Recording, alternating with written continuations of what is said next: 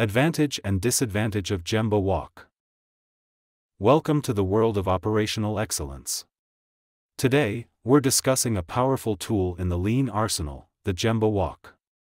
It's a simple concept. Leaders get out of their offices and onto the factory floor to observe the actual processes in action.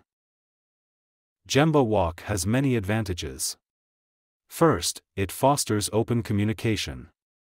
By being on the shop floor daily, managers get first-hand information about production issues, which are often overlooked in reports and meetings. Secondly, Gemba Walk encourages a culture of continuous improvement.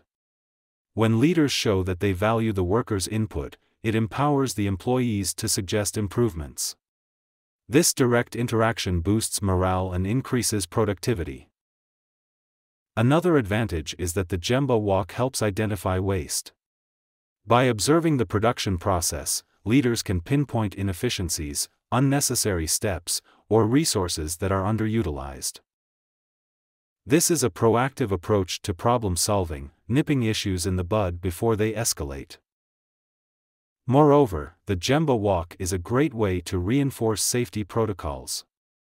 Management can ensure that safety guidelines are followed and take immediate corrective action if necessary. It's a proactive technique that helps prevent accidents. However, like any tool, the Gemba Walk has its disadvantages. One common mistake is using it as a fault-finding mission. This can lead to a culture of fear and mistrust, where workers feel they're constantly under scrutiny. Another pitfall is the tendency to focus on people instead of processes. The purpose of a Gemba Walk is to observe the process, not to monitor the workers. Misusing the Gemba Walk this way can be counterproductive to its original intention. The Gemba Walk can also be time-consuming. It requires a commitment from management to leave their desks and get involved with the shop floor. This could take away time from other important managerial tasks.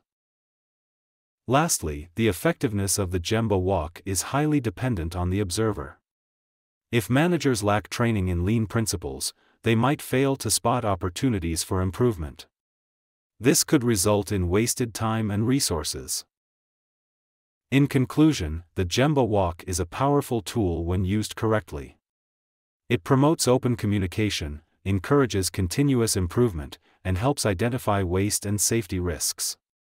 However, it can also lead to a culture of fear and mistrust, drain time and resources, and be ineffective if misused. The key is to use the Gemba Walk wisely, focusing on processes and not people, and ensuring that managers are trained in lean principles.